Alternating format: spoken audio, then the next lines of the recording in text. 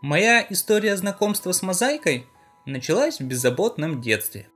Это один из немногих комиксов, которые подарили мне мои любимые родители. Единственный номер, который мне купили, назывался «Крест или меч». К сожалению, комикс не сохранился и был утерян в далеких 90-х. Даже боюсь представить, в каком сейчас бы он был состоянии, ведь я ежедневно его пересматривал по нескольку раз. Хотя могу. В таком печальном состоянии дожил до этих дней мой самый первый комикс. В то время мультфильмы по телевизору показывали очень редко, да и каналов всего была парочка, так что любимые комиксы заменяли мне просмотр мультфильмов. Теперь поговорим про сам комикс и про его создание.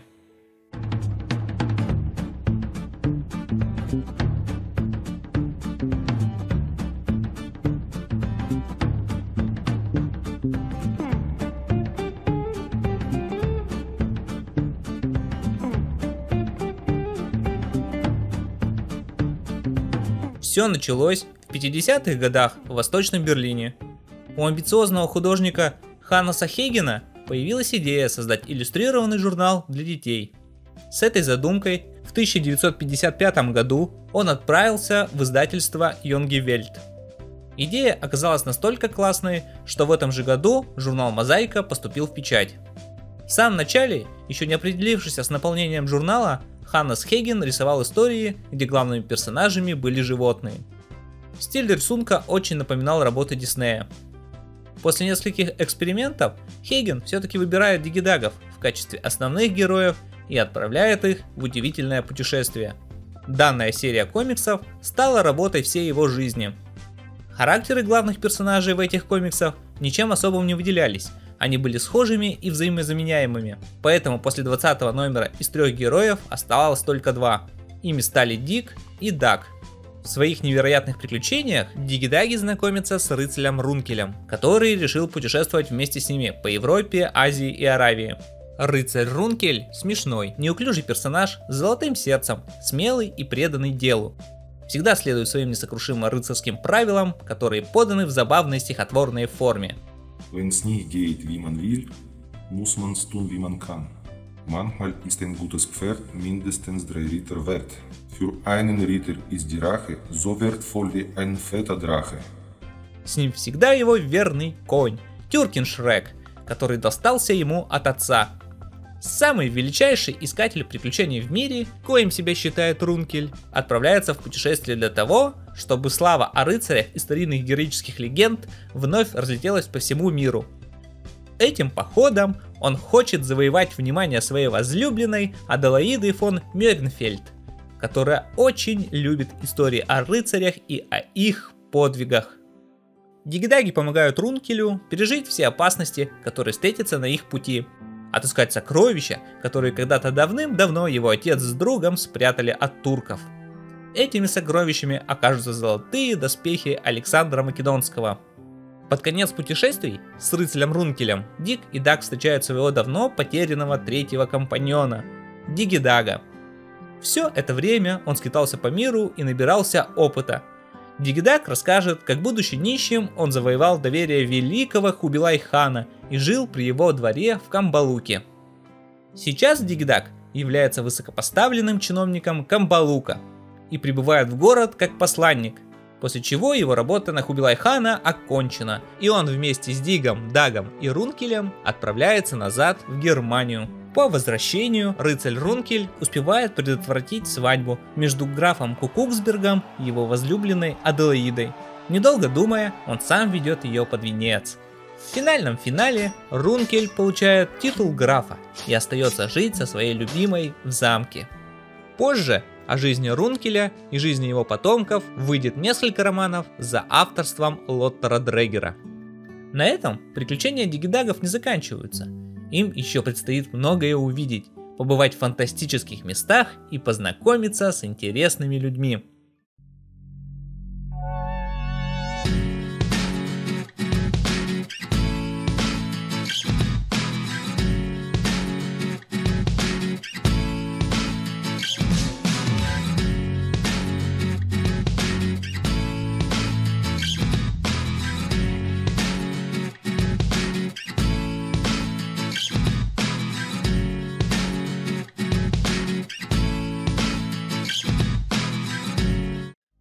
конце 1974 года финансовые разногласия заставили Ханнеса Хейгена расторгнуть контракт с издательством ENG. Работа над мозаикой про дигидагов была прекращена. После творческого перерыва коллектив начал свою собственную серию комиксов «Мозаика» с абрафаксами в качестве главных героев. Во главе комиксов стали Лоттер Дреггер и Лона Ритшель. Увидев копию дигидагов, Ханнес Хейген подал в суд на журнал с абрафаксами, а также хотел запретить использование названия «Мозаика». Но он потерпел неудачу.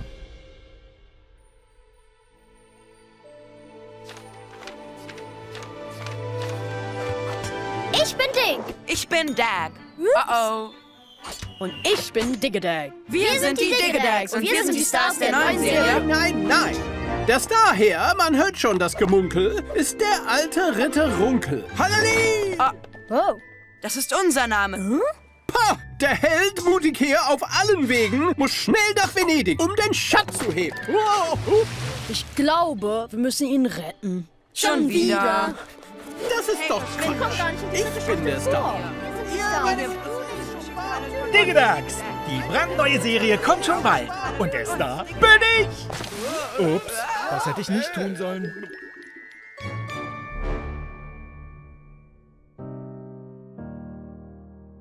Когда Ханнес Хейген покинул журнал, Лоттер Дреггер уже работал над новой концепцией мозаики, которая впоследствии была частично реализована. Он был художественным руководителем, создавал макеты, сам рисовал некоторые страницы, а также написал сценарий для детского телевизионного представления «Приключения с абрафаксами. Дворец Ревью». Представление было показано во Дворце Республики в Восточном Берлине в 1980 году. Издатель требовал, чтобы главными героями снова стали 3 проказника, похожие на дигидагов. За дизайн персонажей взялась Лона Ритшель, придумала им имена и характеры по мотивам идей Лоттера Дреггера. Абрафаксы, как и дигидаги, получили аналогичную схему именования. Их имена должны были звучать как волшебное заклинание. Об этом тогдашний автор Лоттер Дреггер думал даже по ночам. Фокус-покус? Смешно и не более. Абракадабра? Таинственно, но непонятно. А может, абрафаксы? Звучит и загадочно, и забавно. А ведь еще древние римляне говорили «nomen est omen», то есть имя что-то предвещает. Однако персонажи были более детально проработаны и сильно отличались от своих предшественников. Абракс, Брабакс и Калифакс стали совершенно независимыми и очень разными персонажами. Они отличались по навыкам, предпочтениям и характерам. Мастерство рисования Лоны Ритшель сделали комикс «Мозаику» легендой. Первый номер журнала появился в продаже в январе 1976 года, и на октябрь 2020 года вышло 539 номеров. В самом начале комикса главный компаньон Арлекин знакомит читателей с абрафаксами. Абракс – светловолосый паренек со спортивной прической, он смелый и дерзкий. Был представлен в комиксе как бывший наемник, любящий подраться, носящий негабаритный мушкет, который он впоследствии теряет. Рыжеволосый Брабакс с прической в форме гриба, очень умненький и благоразумненький, любитель разгадывать загадки и решать задачи с помощью научных методов. Иногда он кажется старомодным и неромантичным, не любитель путешествий, но непостижимая жажда знаний всегда ведет его к новым приключениям. Калифакс – черноволосый паренек пышных форм, добродушный, наивный, открытый, с ярко выраженной справедливостью. У него отличные кулинарные навыки, он с удовольствием готовит и кушает. Обладает эффективным экстрактом розмарина, который моментально ставит больных на ноги. Абрафаксы положительные герои, но у них есть друзья и приятели, которые могут действовать аморально. Отличительная особенность этого комикса – его непрерывное повествование. Даже когда происходит скачок во времени и начинается новая история, герои используют полученные знания и опыт. И тем не менее, у комикса легкий порог вхождения. Истории про абрафаксов очень обширны и подаются в невероятно хорошо изученном историческом контексте. Этим они привлекают и взрослую аудиторию. В сравнении с другими комиксами, рисунки в «Мозаике» поразительно детализированы. Особенно это заметно на разворотах, панорамных изображениях и эпичных сценах. Часто на этих картинках можно найти забавные сцены и пасхальные яйца.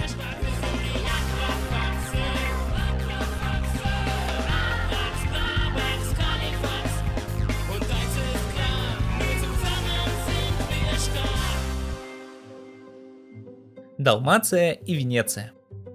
Путешествия абрафаксов начинаются на побережье Адриатического моря, во время споров между капитаном Спавента и турецким пашей.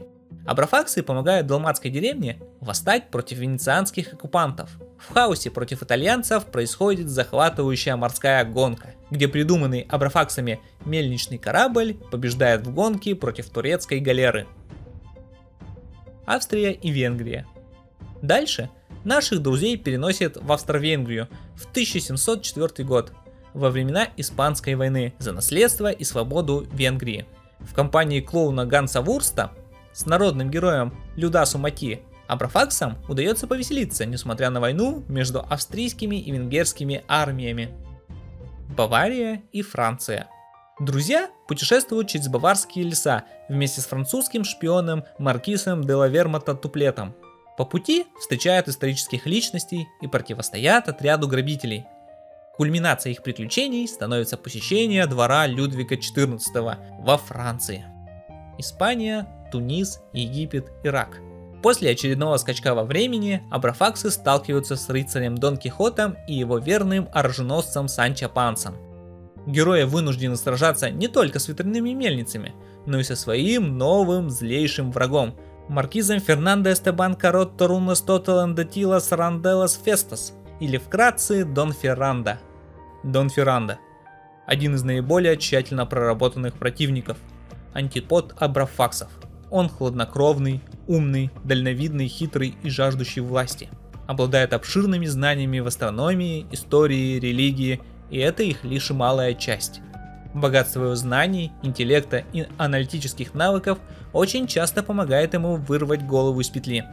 Еще одной выдающейся особенностью Дона является то, что он может молниеносно адаптироваться к любой ситуации. Этот навык даже оценил Абракс.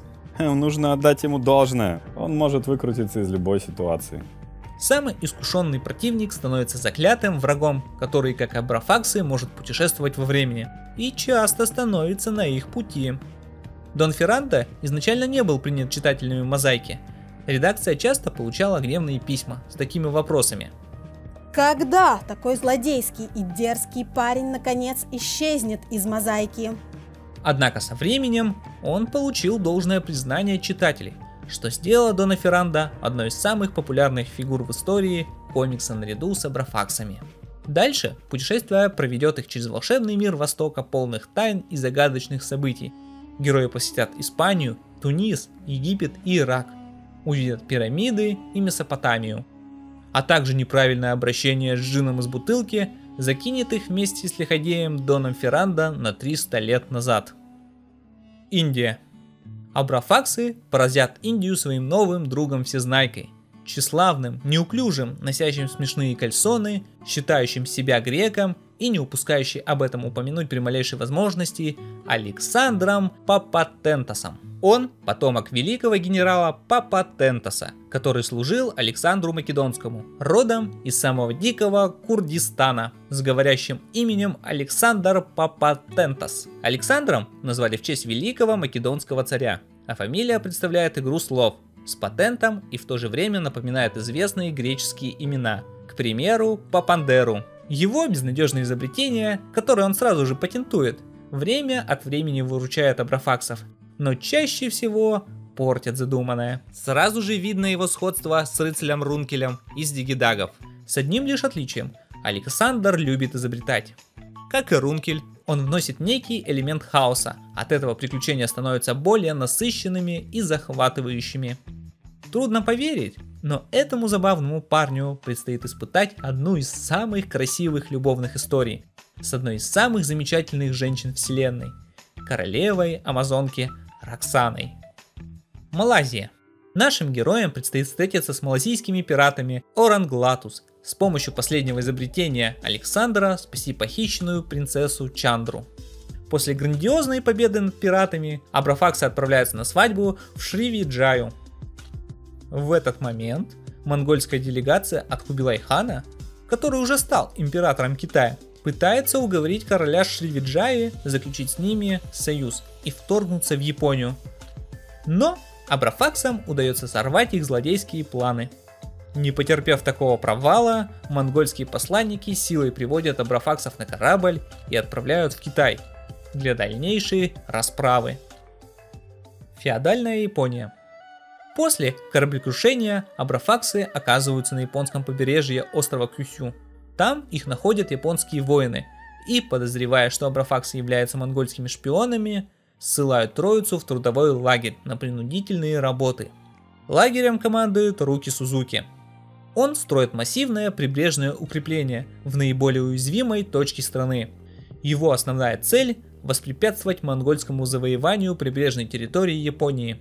В лагере абрафаксы знакомятся с Аное, которому действительно нужна помощь. Аное рассказывает свою историю. Когда-то он был доверенным слугой самурая Йосицуне. Тот, по неосторожности, одолжил большую сумму денег Руки Сузуки на развитие деревни и фермы. Но Руки Сузуки был плохим экономистом и потерял все вложенные деньги. Вскоре Йосицуне погибает, сражаясь с монголами. Все долговые обязательства пропадают, так как никто не может найти векселя. Также пропадают мечи самурая Йосицуне. Как известно, мечи – это душа самурая, и с их пропажей владельцы его семью клеймят позором. Воспользовавшись такой удачей, Руки Сузуки с помощью интриг обесчещивает семью Йосицуне. Аное хочет спасти два меча своего мастера и не дать заполучить эти ценные предметы своему врагу Руки Сузуки. Аное хочет восстановить семейную честь, передать клинки самурая единственному достойному наследнику, сыну мастера. В этой главе абрафаксы вместе с Аное помогают молодому Ямато найти правильный путь в жизни и стать истинным самураем, как его отец. Китай. После спасения от монгольского вторжения и наслушавшись таинственных историй от своего нового друга китайца Суппе, носившего на голове вместо шляпы котел для варки риса, абрафаксы принимают приглашение и сопровождают своих новых китайских знакомых домой. Там они знакомятся с Ли, который рассказывает им свою печальную историю. В этой главе абрафаксы посетят Великую Китайскую стену, примут участие в борьбе на стороне восстания Черный ветер против монгольских захватчиков, помогут Ли воссоединиться с его любимой Лу, а под конец приключения в Китае у них состоится невероятная встреча с легендарным путешественником Марко Поло. Интересные факты. В самом начале объем тиража очень часто зависел от выделенной бумаги. Поэтому, когда тираж был небольшим, журнал можно было получить только если ты находишься в хороших отношениях с работником розничной торговли. В конце 80-х, начало 90-х интерес к журналу уменьшился, пока права на выпуск не получил управляющий директор рекламного агентства Клаус де Шлейтер. И с его инициативой тираж Мозаики скоро снова стабилизировался, а комикс претерпел некоторые изменения. Объем журнала постепенно увеличивался. Теперь комикс располагается на 36 страницах, а раздел с дополнительными материалами, в котором публикуются письма в редакцию, исторические справки и различную информацию, отведено еще 16 страниц. Интересной особенностью комикса является то, что героям часто дают говорящие имена. Например, Руки Сузуки. Он быстро переходит от суждений к делу. Кроме того, в названии скрыта известная японская марка мотоциклов. Или Маркиз Феррандо Эстебан, Каротто Рунис Тотал Эндатилас Ранделес Фестас. Содержит ряд описательных имен. Эстебан Каротто обанкротился. Рунис Тотлес – полное разорение. Эндестилас – безмолвный конец. Ранделес Фестас – твердое восстание. Даже в российском издании этот момент с именами хорошо обыгрывается. Например, китайский повар Суппе, придворный художник Пиаро, заместитель начальника Кусай, брат Спекуляциус и так далее. Очень часто на страницах журнала можно встретить разные отсылки, пародии и пасхалки, как на поп-культуру, так и на самих себя. В одном из номеров на турнире в замке Эверштейна абрафаксы увидят великого путешественника, рыцаря, о котором слагают легенды, графа Рункеля. Также его можно заметить на обложке 494 номера. Там лошадь Абракса жует плюмаж с его шлема. Stimmt, du hast immer diese Comics nachgezeichnet. süß.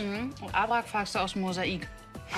Abrax, Brabax und Kalifax. Kalifax, genau. Oh Mann, ey. Und die konnten überall hinreisen. Auf der ganzen Welt. Wundert mich sowieso, dass sie das drucken durften.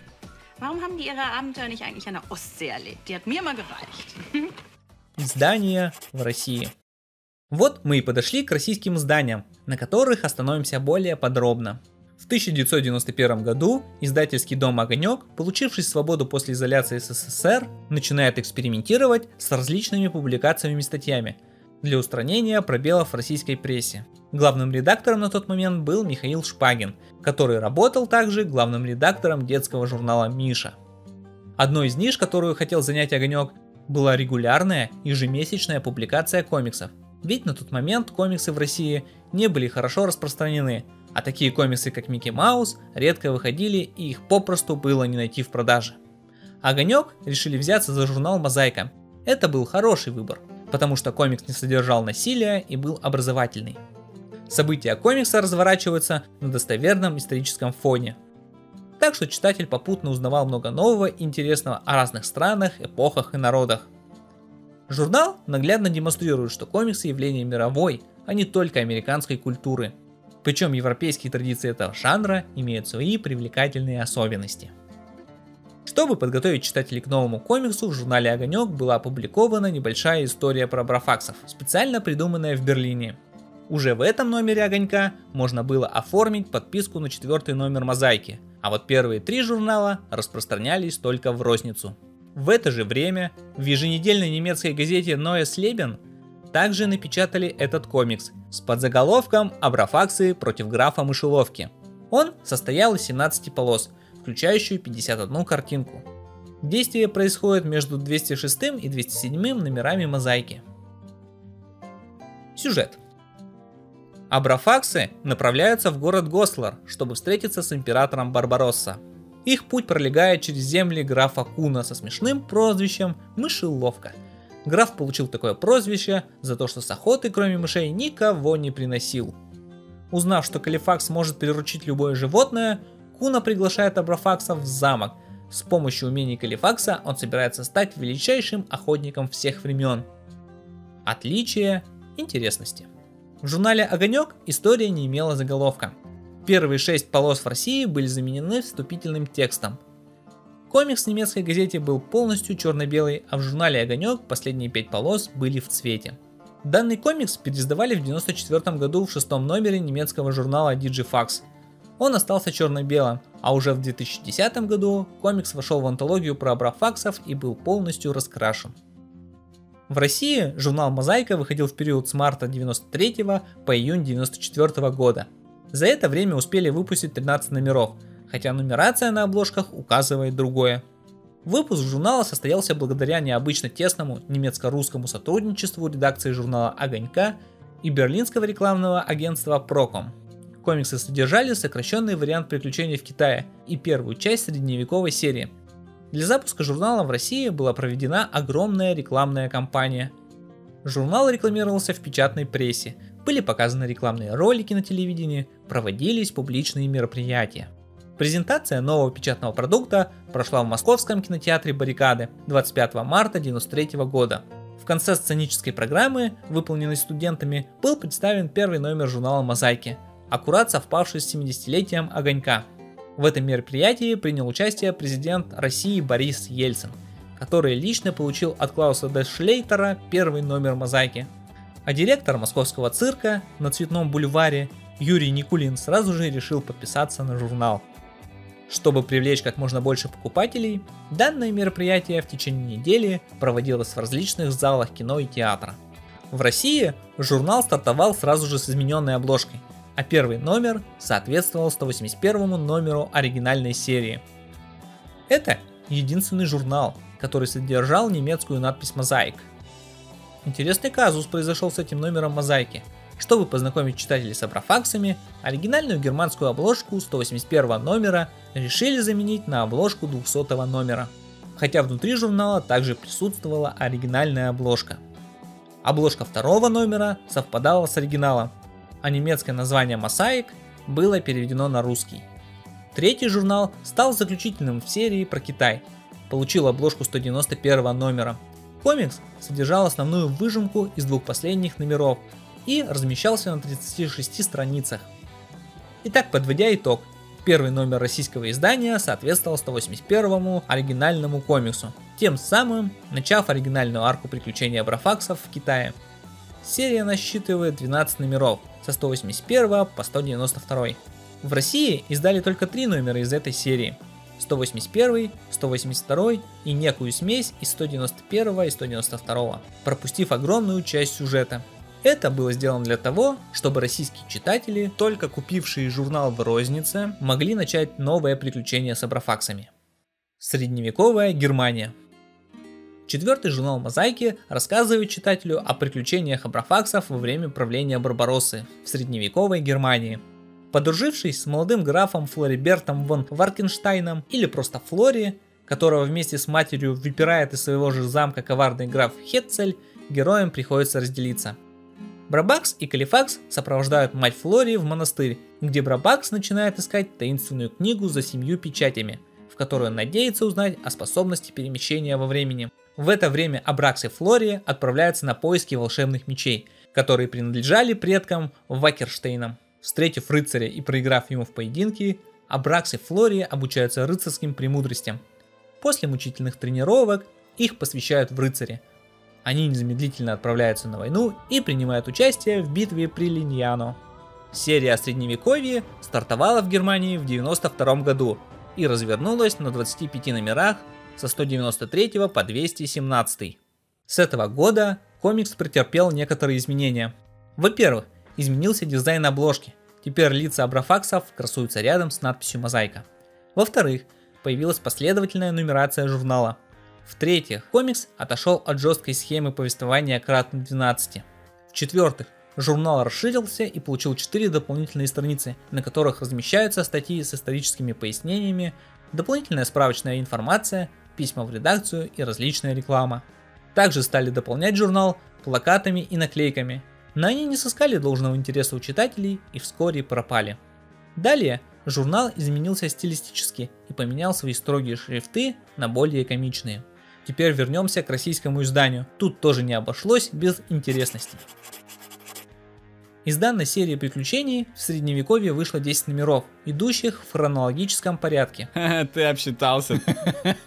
Там же 11 номеров. Математику иди учи, Итак, обо всем по порядку. Номера 4-5 в сравнении с оригиналами получили незначительные изменения в информационном разделе. Также содержат плакаты, которые специально создавались для российских читателей. В разделе «Давайте переписываться» редакция журнала разместила письма немецких детишек, которые хотели дружить и переписываться. Я тоже хочу найти в России друга по переписке. Я родился в 1951 году, разведен и у меня 2 детей. Шестой номер «Мозаики» незначительно отличался цветовой палитрой на обложке, а также на развороте получил эксклюзивный календарь. 7-8. Непонятно, почему издательский дом «Огонек» поставил на обложке двойную нумерацию, хотя по факту комикс содержал историю, соответствующую 196 номеру оригинала. Возможно, это был рекламный ход, так как цена на журнал взлетела до небес, и это хоть как-то оправдывало покупку. На тот момент журнал «Огонек» тоже имел тройную нумерацию. 3-недельное издание. На обложке 9 номера отсутствовал пограничный камень Шорнштейна, так что обложку можно считать альтернативной. В середине журнала присутствовало поздравление с Новым годом и Рождеством, а картинку позаимствовали с открытки из 204 номера. Обложка 10 номера осталась практически неизменной, за исключением надписей на русском. Так как наступил Новый год, счет комикса начался заново, а последовательная нумерация была помещена рядом в скобки. Сравнив обложку 11 номера с оригиналом, можно заметить небольшое отличие, а именно короткое копье у правого стражника. На дополнительных страницах можно почитать статью о бейсболе, которая появилась в 201 номере оригинальной «Мозаики». Теперь подробнее про казус, который случился с обложкой 12 номера. Так как оригинальная юбилейная обложка 200 номера уже была использована при оформлении журнала, ребятам из редакции «Огонек» пришлось менять обложку на другую. Специально для этого номера в Германии были нарисованы эксклюзивные рисунки. Титульная сторона обложки показывает встречу абрафаксов с новым другом крысой, а на задней стороне показан главный противник граф Хетцель, представший перед троном императора Барбароссы. Такая обложка была нарисована неспроста. Начиная с этого выпуска, крыса является постоянным спутником абрафаксов. Она часто остается на заднем плане, но всегда приходит на помощь, когда возникают серьезные проблемы. Вдобавок, этот номер получил дополнительную приписку «Невероятные путешествия абрафаксов». Она находится чуть выше надписи «Мозаика». Вводная часть комикса была раскрашена, тогда как аналогичная страница в Германии была черно-белой, а в разделе «Как появились абрафаксы» находится сжатый пересказ трехстраничной статьи из немецкого выпуска. Дальше в свет вышли 13 и 14 выпуски. Они соответствовали 201 и 202 номерам из Германии, после которых выпуск прекратился. Хотя в последнем номере все еще можно было подписаться на второе полугодие. В этих номерах дополнительные материалы расширили до 8 страниц. Информационный раздел был переработан. Использовались другие иллюстрации, статьи располагались в другом порядке. Некоторые были позаимствованы из прошлых выпусков Мозаики. 13-й выпуск получил уникальный плакат. А разворот 14 номера украшала красочная битва при Линьяно. Так как Огонек не имел своего собственного полиграфического предприятия, журналы Мозаика печатались в различных типографиях. Огонек искал альтернативы по производству, чтобы сократить расходы на печать. Поэтому некоторые журналы в России были напечатаны на более толстой газетной бумаге, например, 9 номер. Ширина журналов соответствовала ширине немецких журналов, а вот высота колебалась. К сожалению, издание пострадало от экономических условий России. Сначала изменения коснулись типографии, а после непрерывного роста цен – прекращения выпуска серии. Хоть и были предприняты попытки удержать аудиторию статьями с указанием всех преимуществ журнала «Мозаика», но, увы, с повышением уровня безработицы комиксы стали предметом роскоши. На этом выпуск комиксов в России подошел к концу, а в Германии все только начиналось. Абрафаксы переживут великие приключения с викингами, откроют Америку вместе с Эриком Красным, посетят Грецию, пофилософствуют с великим Сократом, присоединятся к Олимпийским играм и постараются победить. Побывают в Древнем Египте, отыщут дорогу на Эльдорадо, отправятся в захватывающее и опасное приключение на Восточном экспрессе. Оказавшись в стране возможностей конца 20-х годов, абрафаксы увидят начало биржевого краха, так называемый Черный четверг. Вернутся в Японию, но уже в другую эпоху, примут участие в сумасшедшей гонке вокруг света, попадут в лабиринт времени, отправятся на поиски философского камня и многое другое.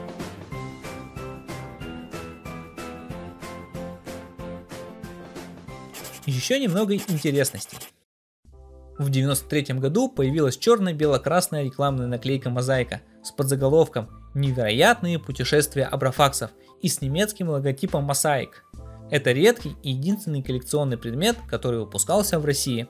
Также летом 1993 на экранах российского телевидения будет показан анимационный фильм, который создавался в молодой московской киностудии Christmas Films. Он был особенный по нескольким причинам. Во-первых, фильм был создан в рамках международного сотрудничества. Во-вторых, это был самый первый мультфильм с абрафаксами, даже по всей мозаичной вселенной. И наконец, он был показан по телевидению. Передав свиток абрафаксам, Гельмут Коль отправляет ребят в Москву. Друзья преодолевают невероятные расстояния, пытаясь не попасть в коварные ловушки графа Хетцеля. На тот момент он является главным злодеем серии.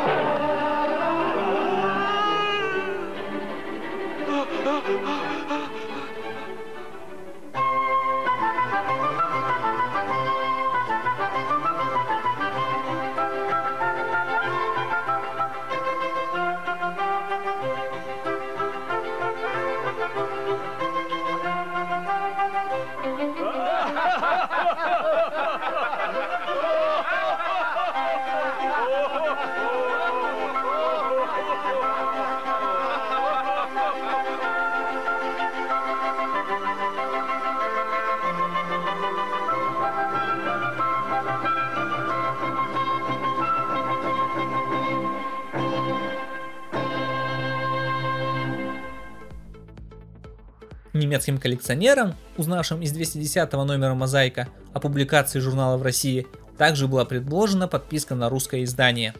Они могли заказать данный журнал в фирменном магазине «Мозаики», начиная с 1993 года.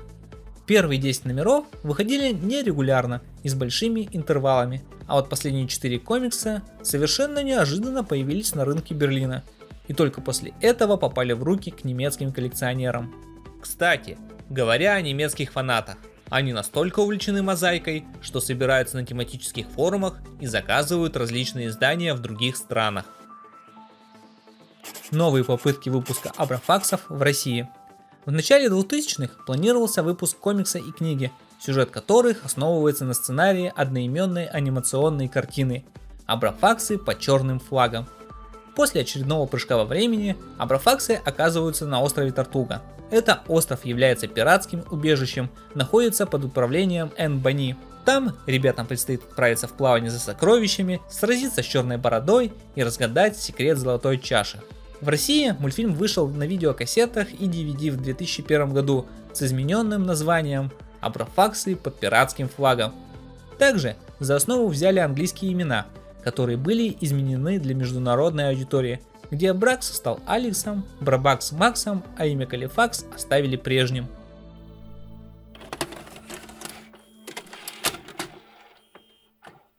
Эн-Бани стала чуть ли не единственной женщиной-флебусьером. По преданию, она была столь же опасна, сколь красива. И погибла от рук коварного корсара черной бороды. Мэм, Алекс, ты не видел Макса? Эй, идите сюда. Издательство «Азбука» должно было выпустить комикс по мультфильму. Об этом было написано на страницах 316 номера «Мозаики». К сожалению, соответствующие планы так и не были воплощены в жизнь. Зато роман по абрафаксам в 2003 году все-таки издали. В отличие от немецкого издания, книга в России была выпущена в твердой обложке. Она имеет увеличенный формат и содержит дополнительную вводную главу, знакомящая читателей с главными героями. Книжка была проиллюстрирована русским художником Валерием Цикота, который по-своему видел абрафаксов, хотя парочка оригинальных рисунков в начале и конце книги присутствует. Книга рекламировалась со слоганом «Роман по фильму», а на российской обложке слоган убрали, вместо него поставили имя автора. В других странах роман издан не был. Помимо комикса, книги, мультфильма, существует еще и радиоспектакль «Мозаика в кино». По «Мозаике» вышло 5 анимационных фильмов. В 1993 году вышел 2-минутный рекламный ролик, который был показан по российскому телевидению. Целью рекламного фильма было привлечь внимание к новому комиксу «Мозаика» и склонить юного читателя подписаться на журнал. В 1994 году на видеокассетах выходит короткометражка про дигидагов и рыцаря Рункеля. Это был пилотный выпуск к готовящемуся телесериалу по мотивам серии комиксов о приключениях рыцаря Рункеля в средневековой Германии. Но сериал так и не был реализован. Jetzt kommt der große Rübengeist. Na warte. Ja. Au! Hey, was war denn das? Keine Ahnung. Na dann, fallen dir Rüben auf den Kopf, brauchst du einen Unterschlupf. Ha! Wollen dir Feinde an den Kragen, musst du einen Angriff wagen. Attacke! Der Rübengeist? Rübendiebe! Kommt raus, ihr seid umzingelt! Oh, oh. Wenn's im dunklen Walde bebt, dort vielleicht ein Drache lebt.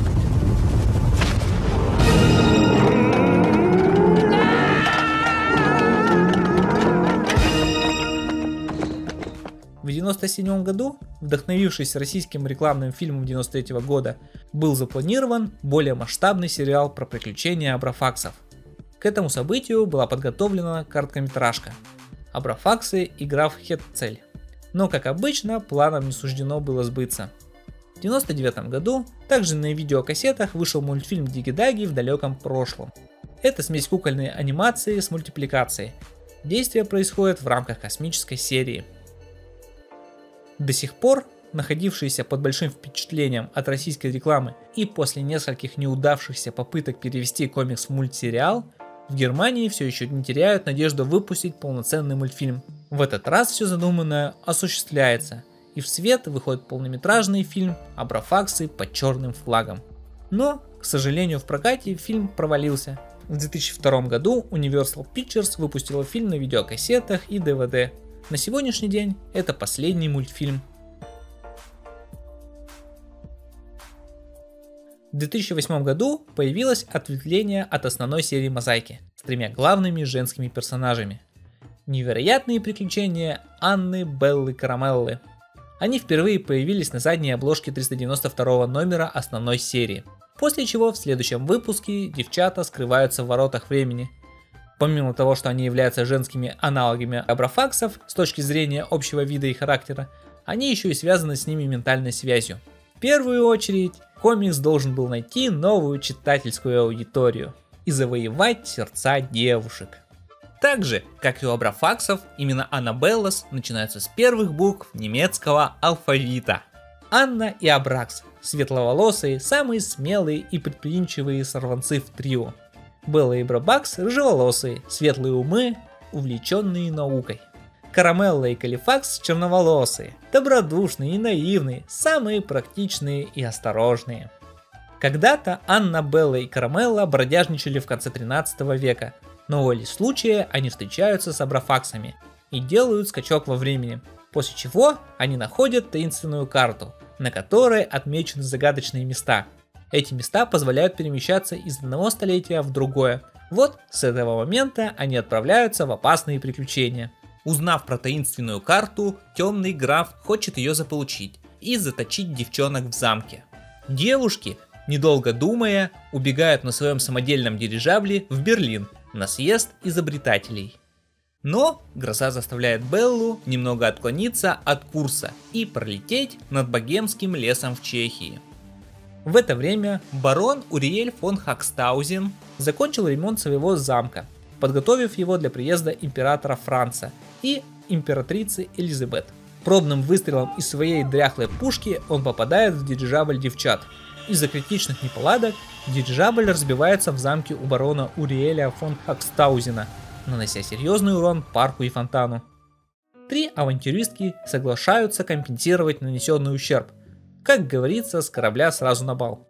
Это лишь небольшая завязка сюжета. В своих приключениях девчонки проедутся по Америке, заглянув в Нью-Йорк, затем переживут захватывающие приключения на Диком Западе, побывают на островах в Южном море, посетят Древний Рим, Париж, Лондон, Шотландию. Даже окажутся в холодной России во времена правления Екатерины II. Аннабеллас отправляются в путешествие на санях из Санкт-Петербурга в Москву.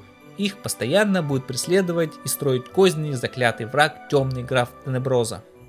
Отдельно хочется отметить обложки как истинное произведение искусства. Вы только посмотрите на эту красоту, на которой можно найти кучу интересностей и отсылок.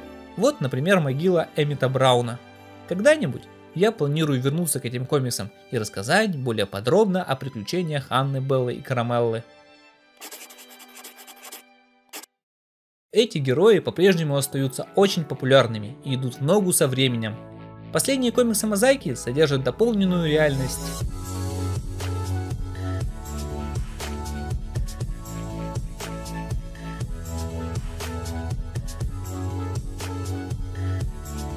Vorigen Act haben wir bereits mal erwähnt, wie wir so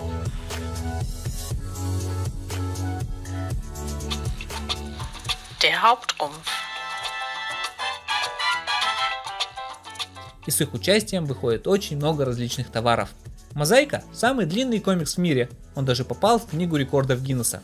На сегодняшний день Мозаика является самым продаваемым комиксом в Германии. Он даже обогнал Микки Мауса. И неспроста. Журнал увлекает читателя интересными историческими фактами, закрученным сюжетом и отменным юмором. Комикс отлично проиллюстрирован. Порой диву даешься, с какой кропотливой работой прорисованы фоны, а не просто заливка в 2 цвета, как у большинства журналов. Авторы и художники постоянно общаются с читателями на страницах комикса, делясь увлекательной информацией. Все это делает Мозаику по-настоящему отличным журналом. Жаль, что у нас в стране об этом комиксе мало кто слышал. К тому же нет фан-сообщества, которые могли переводить и двигать данный комикс в массы. Изучая историю комикса, я с головой погрузился в безумно увлекательный новый мир и получил невероятные впечатления. Надеюсь, что кто-нибудь из российских издателей обратит внимание на этот потрясающий комикс и выпустит его в России.